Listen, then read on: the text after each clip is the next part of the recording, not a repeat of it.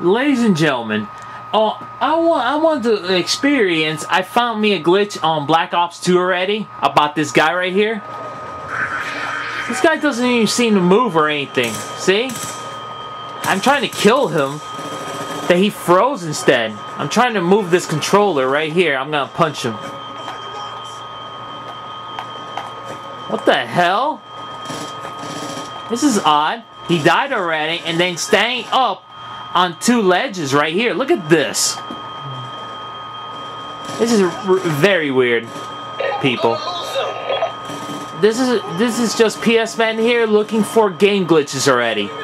This is PS Man here signing out, and have a nice day, everyone.